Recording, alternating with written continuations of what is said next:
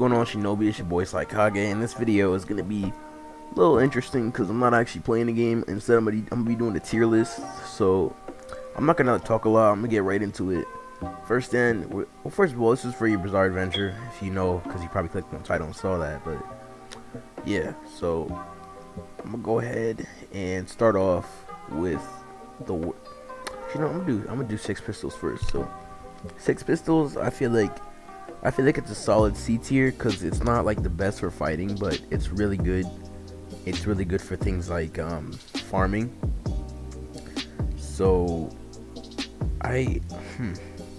it's a tough one because some people would say B tier for farming, and because it's like it has good moves. It's good for PvP if you're not fighting a time stop user. But yeah, I think I'm just gonna go ahead and put it at C tier for now because I feel like it's really a good stand and all that. I could see myself using it for PvP and farming, but you wouldn't just catch anyone just putting a Sex Pistols. See, I don't know why I call it Six Pistols up to B tier, because it's for a B tier stand. I would go with something like I don't want to do something that I have here. Let me think of it, like Crazy Diamond, because I think honestly it has to have like a decent power, like enough to be good for PvP and for farming. So yeah. Alright, so I'm gonna do Sticky Fingers next. Sticky Fingers is one of those stands where I feel like it's gonna be B tier.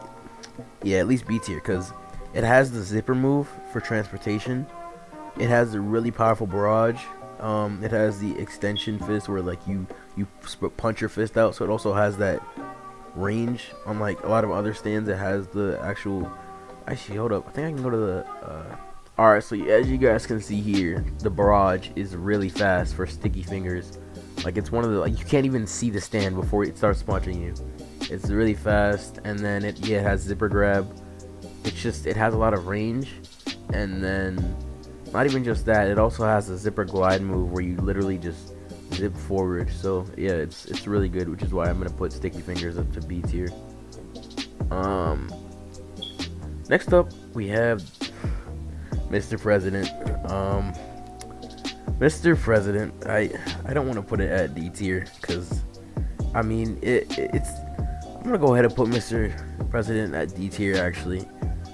If anybody knows why it should be higher, just let me know, because I don't feel like it's good if you want to annoy people. It's not really good for PvP, but if you have an argument like that's different, just let me know, because look, it's annoying because people can just instantly send you into their room and you can't do anything about it, but like wait 5 seconds and you can exit and just kill them easily.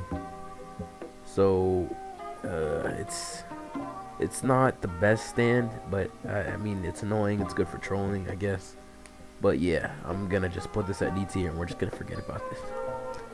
Alright, so next up I want to go ahead and do Hierophant Green. Alright, I'm gonna go back to the trailer for this one because Hierophant Green does actually have some moves that I feel like should be appreciated.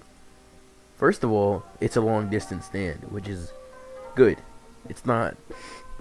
This is another one like Mr. President, except it's actually a decent stand.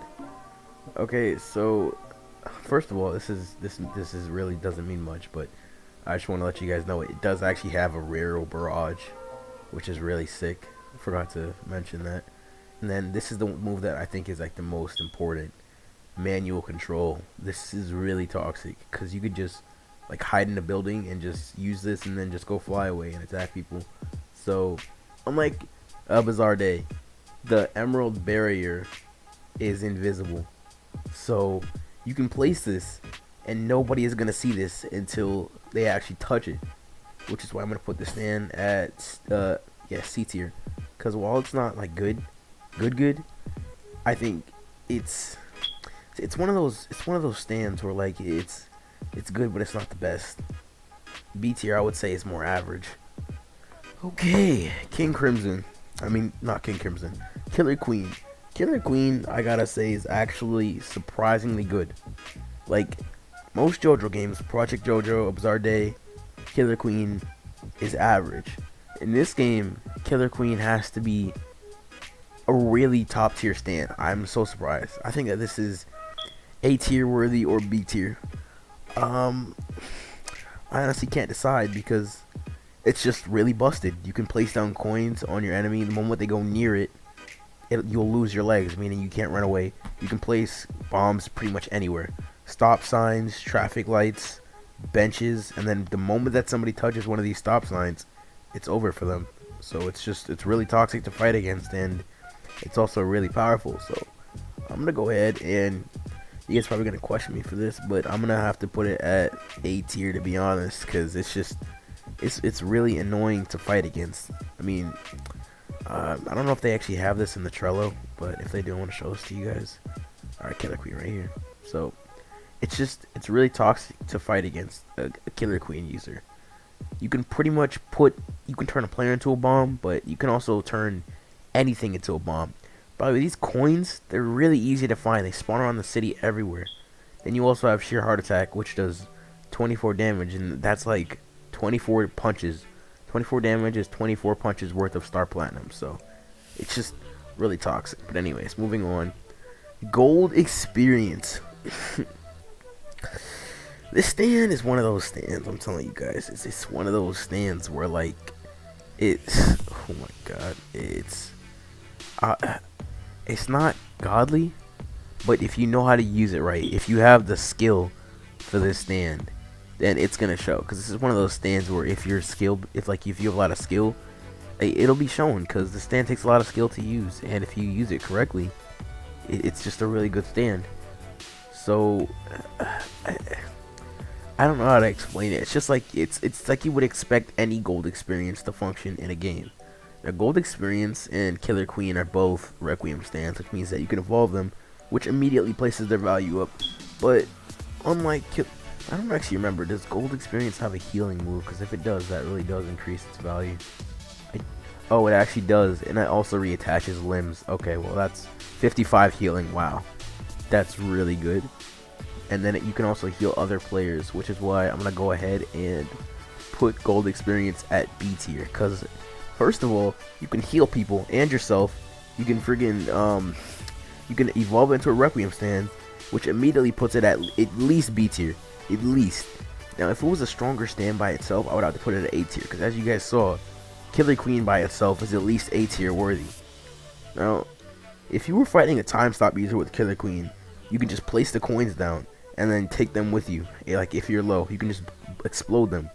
So it's just a really busted stand. But next up, because I don't want to make this video too long, Silver Chariot.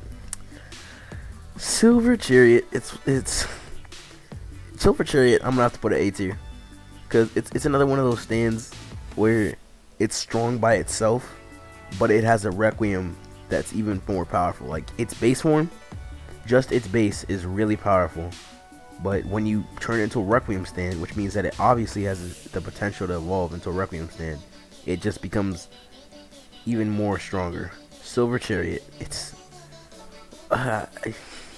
if you've ever played Rogue Lineage, you already know why I'm saying this about Silver Chariot. But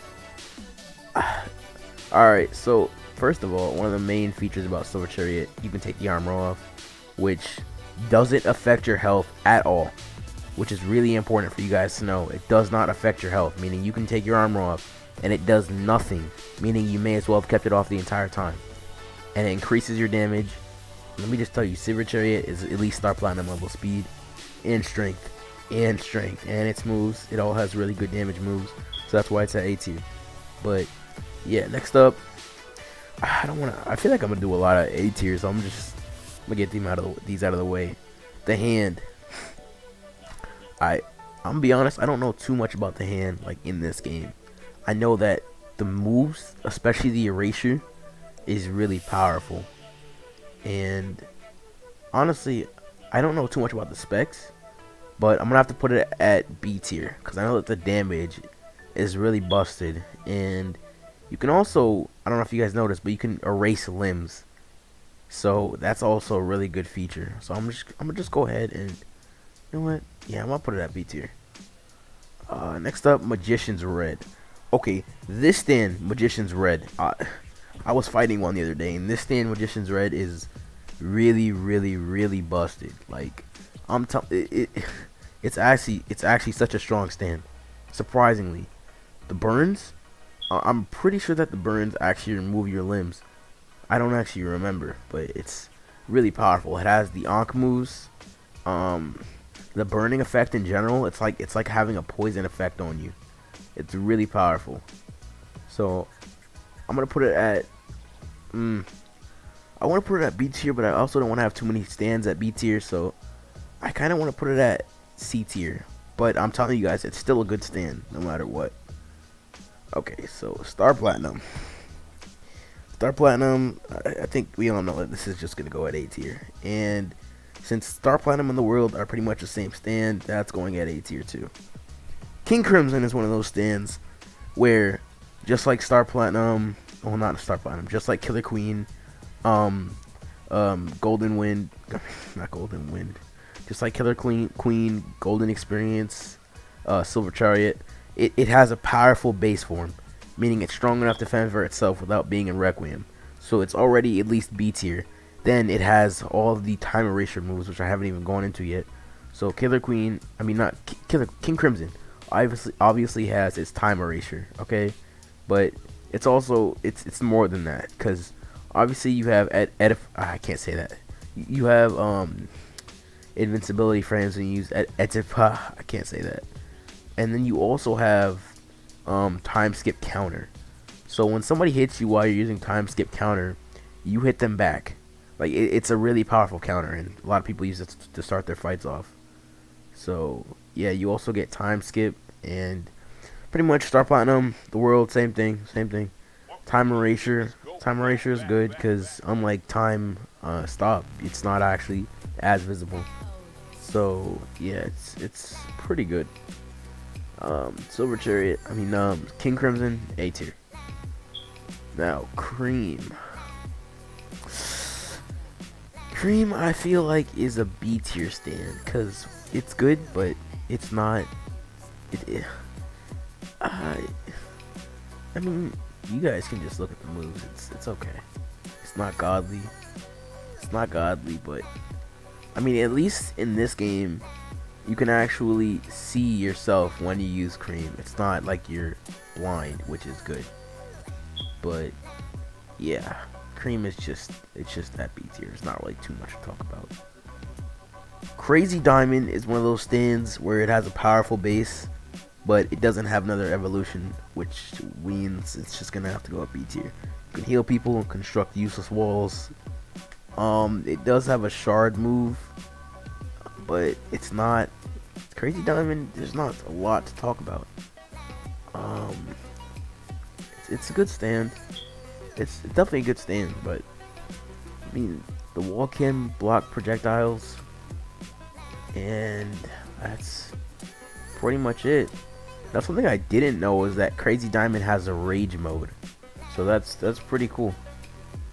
But yeah, I mean, it's good. It's not godly. It's a good stand though, so it's going to B tier. Aerosmith is actually the first stand that I started off with playing Your Bizzare Adventure. It's a good stand, but I mean, it's not bad. It's not bad, but it's not especially good. I'm gonna have to put it at C tier as well.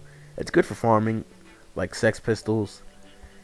And finally, these three stands. Okay, Silver Chariot Requiem. We're gonna start with that. S tier.